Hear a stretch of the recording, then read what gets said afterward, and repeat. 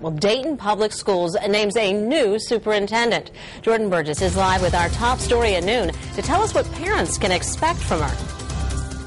Right now, new superintendent Lori Ward is taking a no-excuses approach to her new job. She tells 2 News she has high expectations for the Dayton School District, and she wants everyone from teachers to parents to be on board when it comes to helping students. By a 6-0 vote this morning, Ward was approved by the board as the next superintendent of Dayton Public Schools. She'll replace outgoing superintendent Kirk Stanek on July 1st. Stanek will stay on as a consultant to make the transition smoother.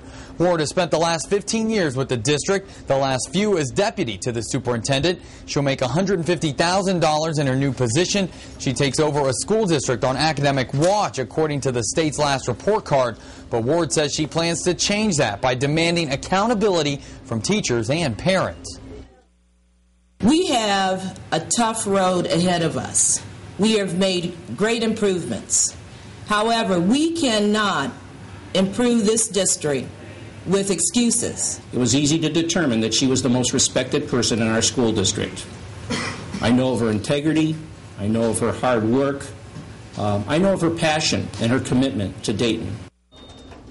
And join us tonight starting at 5 to hear what parents think of the new superintendent. We'll also talk to her one-on-one about her vision for Dayton Public Schools. Jordan Burgess, 2 News on your side.